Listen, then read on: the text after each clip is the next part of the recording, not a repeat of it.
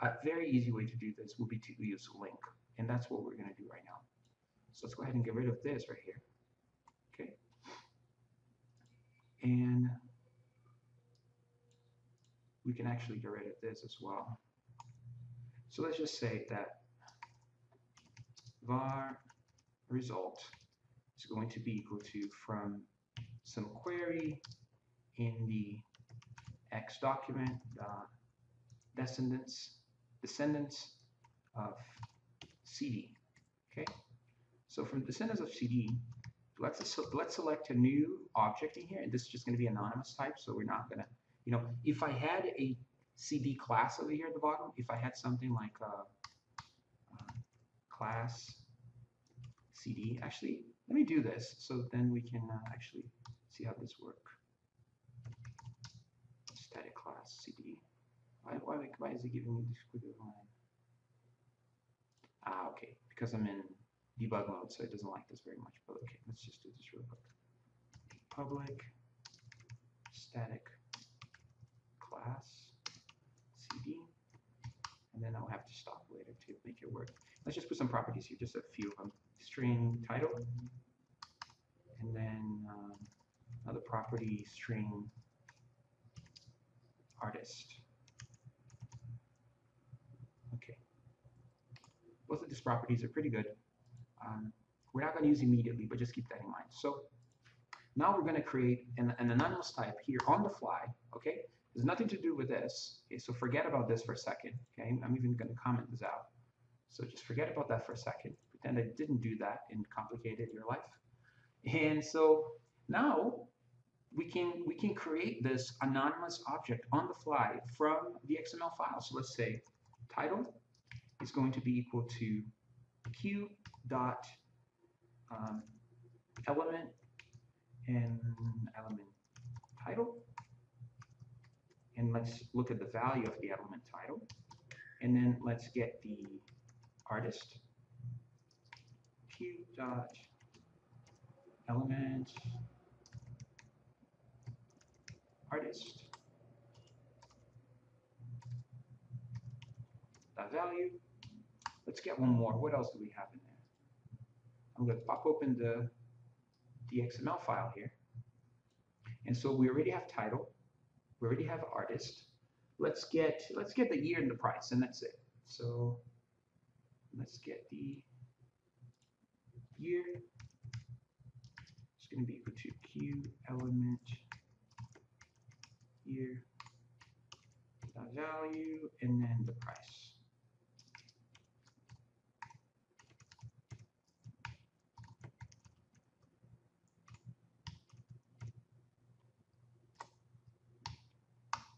Let's see what we get.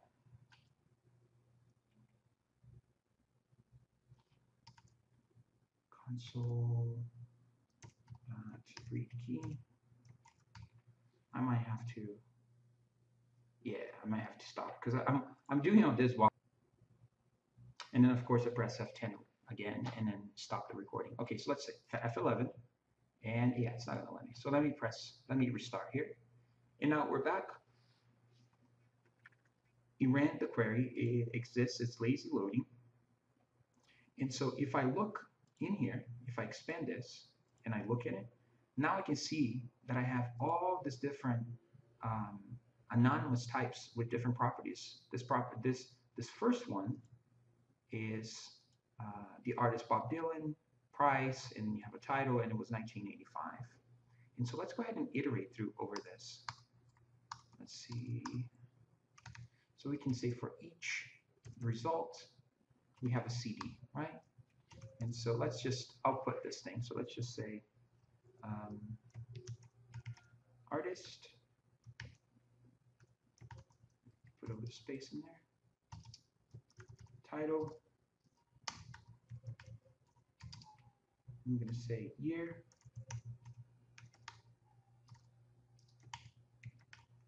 and then we're going to say price. And then in here, we put a comment and we dump those objects, cd.title, and then cd.xml. actually cd the artist, cd the title, cd the year, and then cd dot price. All right, so let's go back in here. F11. Okay, so now we're going to iterate through the whole thing. And as we are iterating through the whole thing, let me go ahead and bring this up a little bit so you can see it.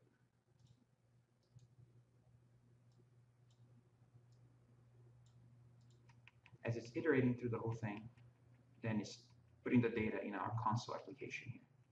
And now we're no longer working with strings of data. Now we're working with a solid and concrete object, this CD object that we made. Well, we didn't. I'm calling it CD. It's actually a anonymous type because it doesn't have a type in here. But you get the idea. Another thing that can happen too. So let me go ahead and click continue here. So now we have all the data from the XML in our console app in here. So another thing that we can do is what I was going for earlier. I'm going to go ahead and uncomment this. And instead of creating a new anonymous type, I'm actually going to use that CD type that I created at the bottom. And the CD type doesn't have a year and a price. But here's the thing. When you use this, you actually get IntelliSense, which is kind of nice. So let's say I don't have the title. I just press space, and now there it is. The title shows up. The reason why artist didn't show up is because it was already taken. But if you're building this from scratch, then it gives you, oh, you want the title, or do you want the artist? So let's say, title here, and then I want the artist here. Tab will help. And now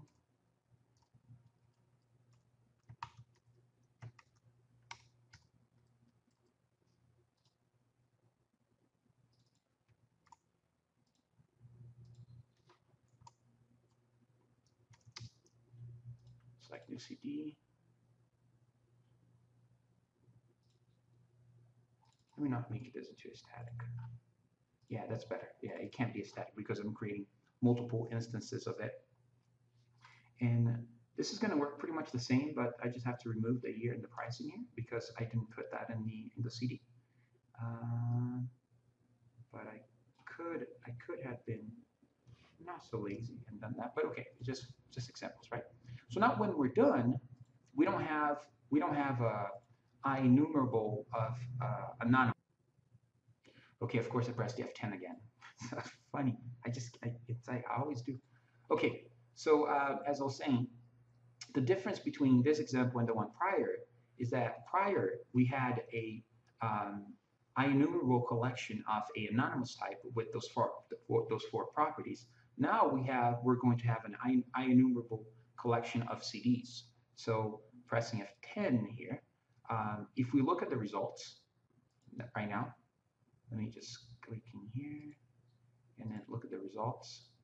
You can see that in the position 0 here, I have an XML_tutorial, which is the namespace for this application, .cd. And if you expand that, then you have the properties of the CD. Okay. Previously, it was an anonymous type. Well, I hope this helps.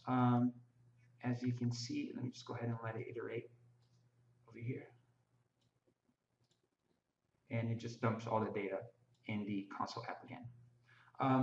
So this is how to read data out of an XML using the XDocument and LINQ. It's just really straightforward. It's really easy. Oh, I should mention something. I should mention something that I think is really important too. As you can see, I'm loading data from an XML file, file on disk. Sometimes you have to load data from a web service or something like that. And it would be a really big waste of time to get that blob of data, persist it to the disk, so only then you can read it. That makes no sense, pretty much. So what we should do here is there's a different method, okay? So instead of using this, instead of using the load, go ahead and stop this. Instead of using the load, you use the parse. So there's this method called the parse, and what it does, it takes data out of a string variable. Okay, so let me copy just a little bit of data here. So let me get this, Control C, and parse and see get XML data. I'm just creating a method here on the fly. Control dot gives me that little IntelliSense thing. I click on it and then just created the method for me down here. And then in here, I'm going to return some XML information. So let me do this. It's a bit of a problem. So backslash, so it's not confused and I'm not trying to close it. And now plus, I'm going to remove this comment. We don't need it. So I'm just adjusting here. Just bear with me for a second.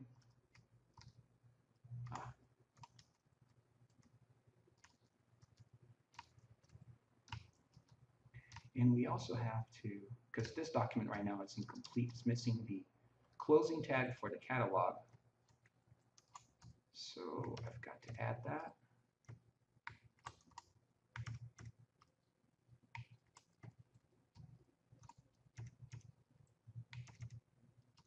So let me add this at the very end.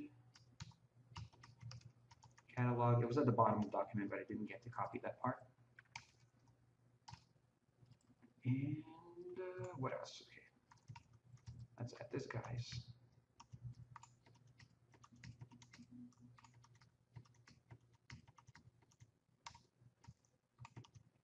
I think we're good. So now we would be returning this data right here. Actually, let me just so it's a bit more clear, you just say this var right here, XML in memory.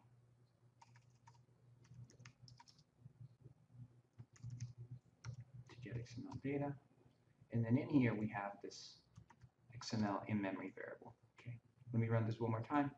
And we're about to wrap up here. F11, not 10. And now we can step through it. And it's going to get the XML data from me. So imagine this is coming from a web service, not from here, but just you made a call to a web service, it just dumped back to you a bunch of XML, and now you have this XML in here. This is not an XML file, this is just a string. This is just, it could be hello world, doesn't matter. And now we're going to try to load that information into an XDoc, and there it is. Now it became an XML file that it can be manipulated. And now everything goes pretty much the same as we did earlier. Let me just move this up a little bit here. And I'm going to press F5 to just let it run. And of course, it ran, but then what happened? You couldn't see anything, could you? All right. So F11, and now it's dumping the data again.